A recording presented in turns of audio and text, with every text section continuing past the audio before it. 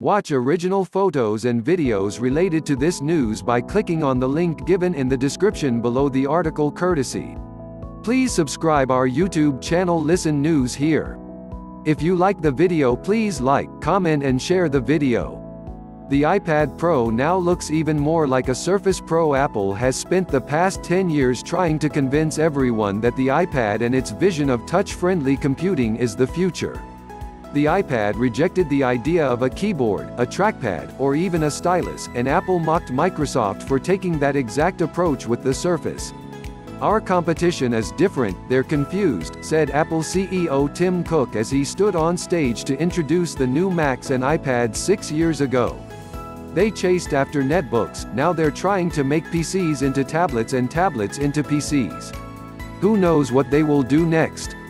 Every iPad has transformed into a Surface in recent years, and as of this week, the iPad Pro and Surface Pro look even more alike. Both have detachable keyboards, adjustable stands, trackpads, and styluses. With iPadOS getting cursor and mouse support this week, Apple has finally admitted that Microsoft was right about tablets. Let me explain why. Microsoft's return to tablets was a rough ride and far from perfect.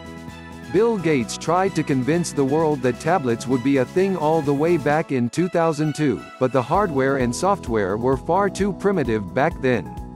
The software maker eventually introduced the Surface RT alongside Windows 8 in 2012 as a clear response to the iPad, but it had an ARM-powered desktop operating system that didn't support your favorite apps. It was slightly confused, but Microsoft's tablet principles were clear at the time. "Something is different about tablets, people still do desire a physical keyboard," wrote former Windows chief Steven Sinofsky in a detailed blog post about Windows 8 back in 2012. Even in the absence of software like Microsoft Office, the reality is that when you need to write more than a few quick lines of text, you yearn for something better than on-screen typing. People benefit from the highly accurate, reliable, and fast user input enabled by a physical keyboard, and we think an OS and its apps should not compromise when one is available. The message was clear: touch-based computing would be a first-class input for Windows 8 but not the only way to use the operating system. Microsoft insisted you needed a mouse for precision, a keyboard for typing, and a stylus for taking notes or drawing. These basic foundations led to the Surface Pro, with its variety of inputs to suit different needs. Microsoft also mastered the ability to use a tablet at a desk or on a couch thanks to its Surface kickstand and hinge designs. It was a key differentiator against devices like the iPad, and Microsoft and Intel now license out the design for other PC makers to use. It didn't take long for everyone to start copying Microsoft's Surface design. Even Apple moved quickly to respond to the Surface, a year after Microsoft released a stunning new design with the Surface Pro 3. Apple's first iPad Pro debuted in 2015 with support for the Apple Pencil stylus and a smart keyboard. It arrived just as iPad sales had declined to the point where Apple was making more money on Macs instead.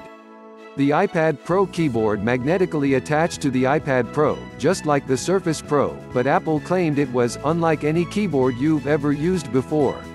It marked a big shift for the iPad, and every big iPad now supports a keyboard and stylus.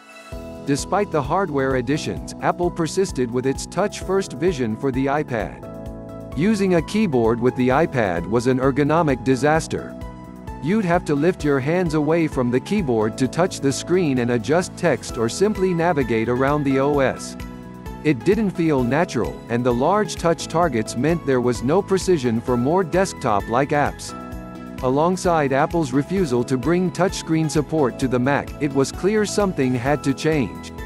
The first signs of a new direction for the iPad arrived with iPadOS and the hints at cursor support last year. Apple is now introducing trackpad and mouse support fully in iPadOS, and you can use an existing Bluetooth device. Unlike pointer support you'd find in Windows or macOS, Apple has taken a clever approach to bringing it to a touch-friendly OS like iPadOS. The pointer only appears when you need it, and it's a circular dot that can change its shape based on what you're pointing at. That means you can use it for precision tasks like spreadsheets or simply use multi-touch gestures on a trackpad to navigate around iPad OS. It's far more than most people were expecting at this stage, and Apple has importantly kept its touch-friendly iPad principles intact. Right now, you still can't use this mouse support to drag and drop windows on top of each other freely like you might on Windows or Mac OS. Nor is it there to do everything you'd typically do with a mouse on a desktop operating system. Apple has adapted a legacy input and modernized it for iPad OS. This careful and considered approach explains why it took Apple so long to bring cursor support to iPad OS. Tim Cook has previously discussed product trade-offs and the idea of converging PCs and tablets.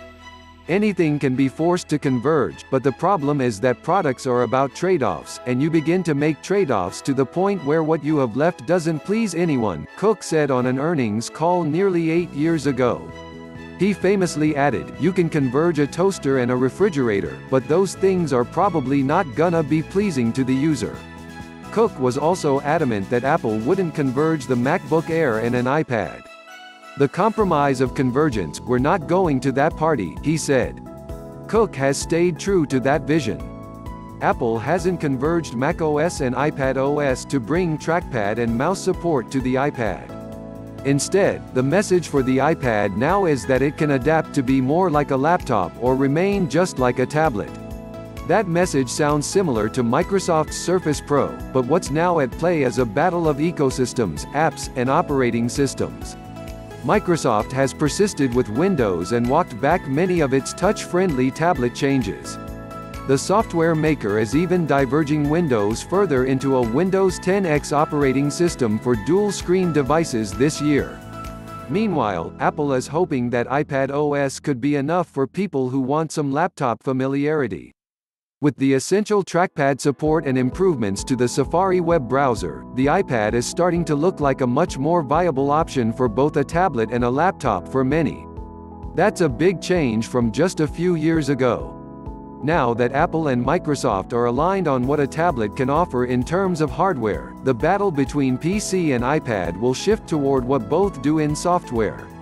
Apple has shown that it's willing to adapt, and we'll likely see a lot more desktop-like apps for the iPad as a result. Mouse support for the iPad is a significant game changer, and the iPad has now moved well beyond a third category of device for browsing, email, photos, video, music, games, and ebooks. That will unnerve Microsoft and its PC partners, but it doesn't mean it's an immediate death sentence for the PC just yet. Just as it has taken Apple 10 years to get to this point on the hardware and software sides, there will be many years ahead of experimentation from app developers to adjust to mouse support in iPad OS. Windows and macOS won't stand still, either, and they're still far more powerful for multitasking and running complicated desktop apps. Apple has painted a line in the sand here, though. The iPad is changing rapidly, even if Apple's new iPad tagline is, "Your next computer is not a computer." The next 10 years will truly define exactly what kind of computer Apple wants the iPad to be.